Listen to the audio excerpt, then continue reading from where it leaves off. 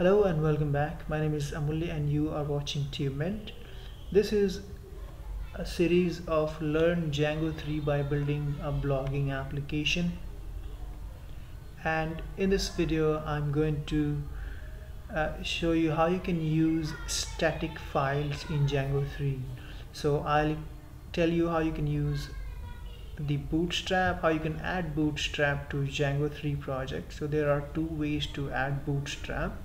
Number one is you can use CDN. The other one is you can use source file, Bootstrap source file, and add it to your Django framework.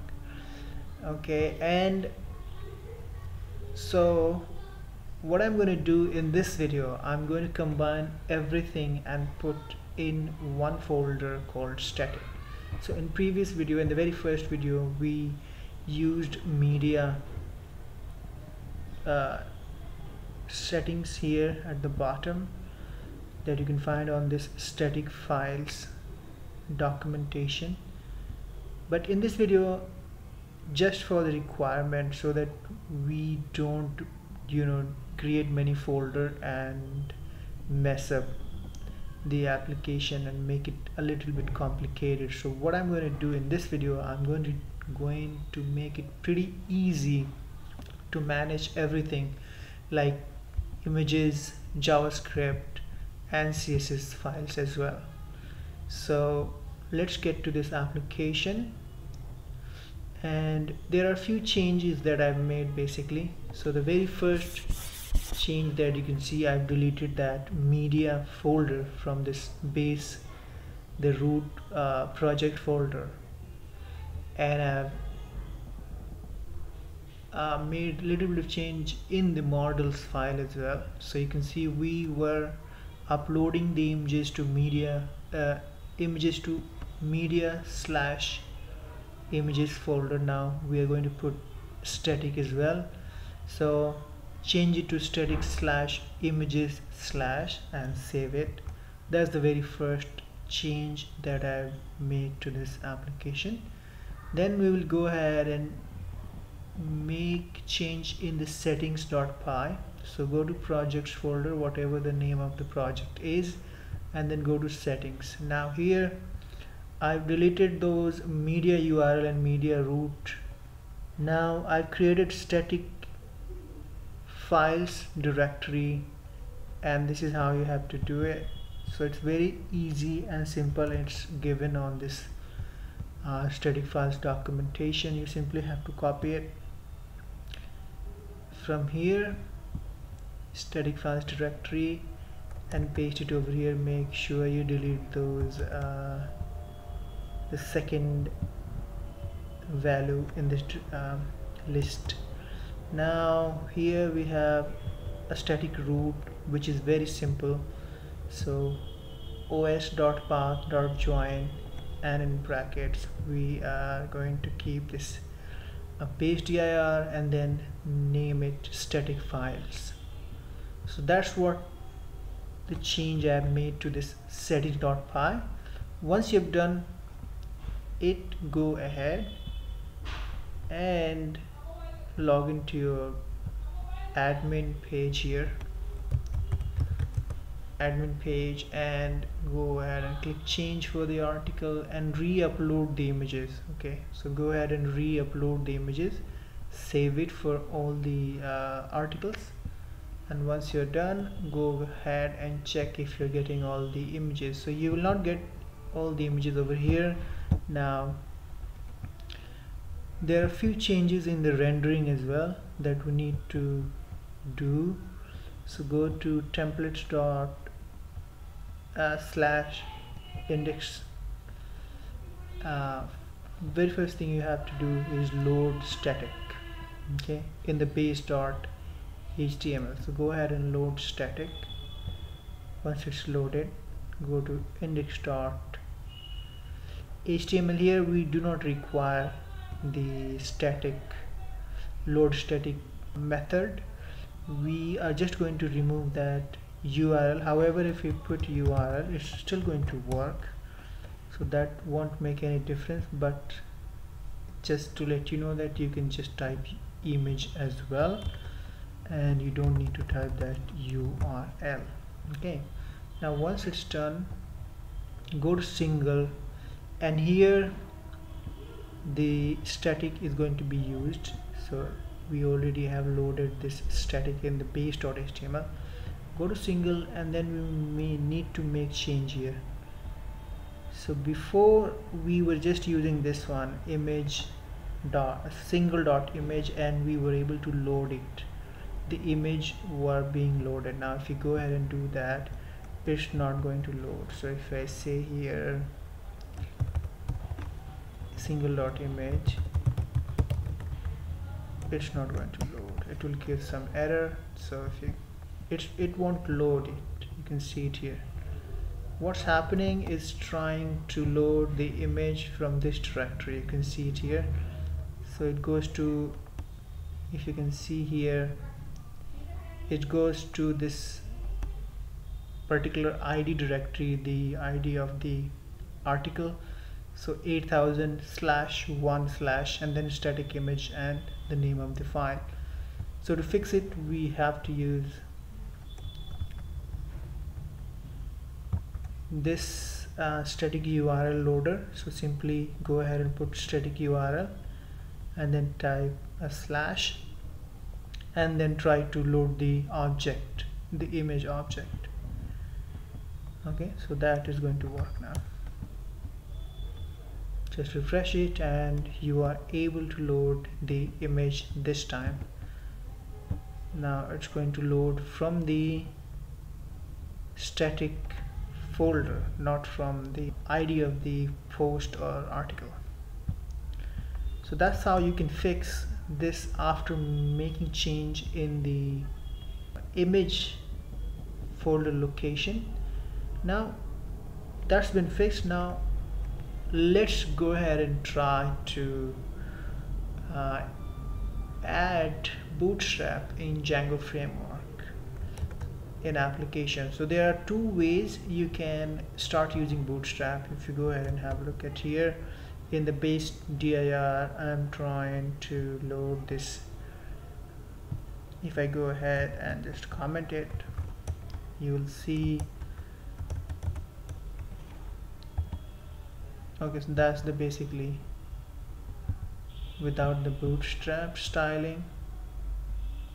So you can see, I'll show you how you can add Bootstrap to this project. So there are two ways you can go ahead and download the source code. So go to get Bootstrap. I'll go to this home page.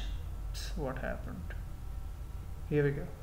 Now if you just go ahead and click on download or get started, you'll get two options. Okay, so basically three options. This is the compiled one, and this is the source folder, files, and then you've got CDN. So the easiest way, go ahead and copy the CDN and put here in the base dir like that. So that's the CSS part. Go ahead and copy the JavaScript part and put it at the bottom. Make sure you put it in the base .html, and now you can start using the what do you call it, Bootstrap. Okay, that's the first way to start using Bootstrap in your project. Okay, if you want to keep things local, so go ahead and delete them.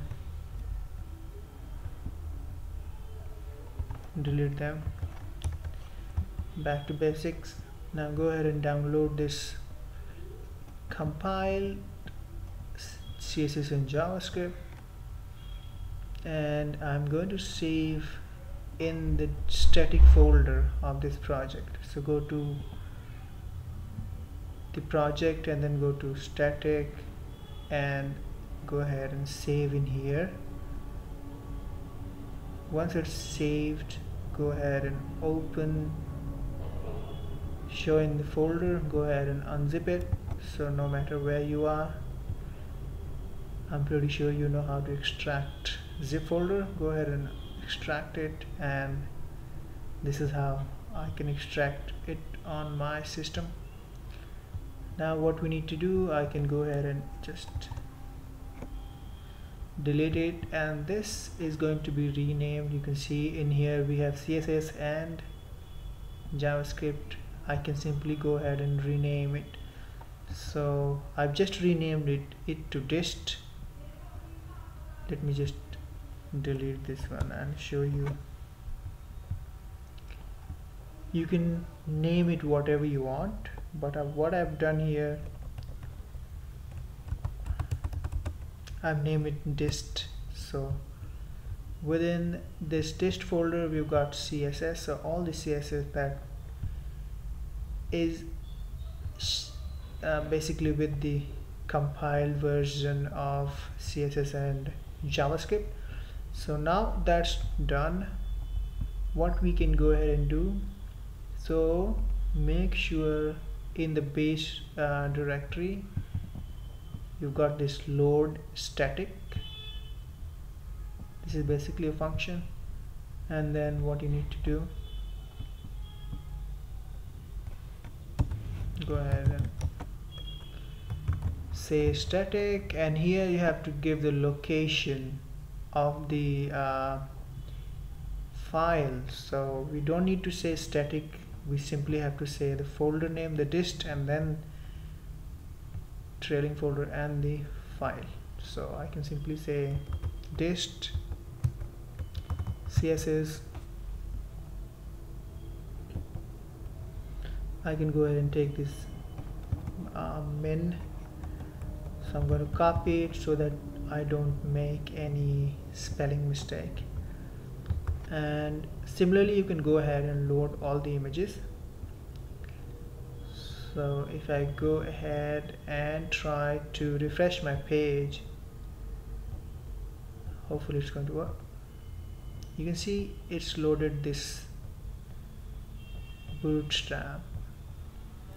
Now similarly I can go ahead and load the JavaScript as well. So to do so I simply have to type script src, and here I simply have to say static and then give the location of this min.js. I'm going to just copy the file name,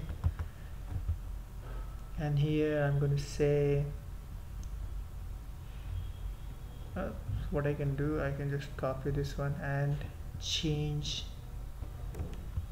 the location and the file. So this is going to be JS, this is also going to be JS. Okay,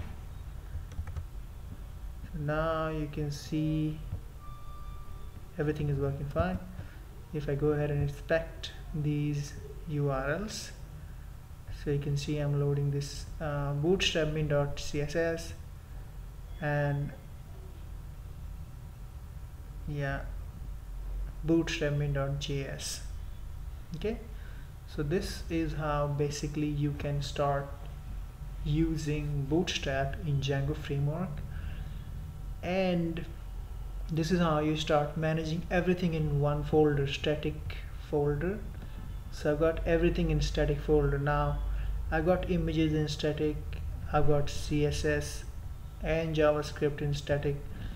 If I have any static CSS, like any custom CSS or custom JavaScript, I can create another folder here, just say custom, and here you can say, let's say I'm going to create style custom.css. Now I can say body, just to demonstrate it. Background color is going to be orange, and I'm going to add it to the base.html.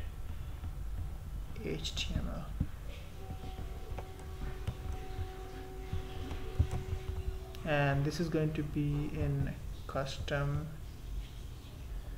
sorry, yeah, custom folder. Is it okay? So it's under static, so it's going to be custom/custom.css. Hopefully it's going to work. Okay, so now it's working.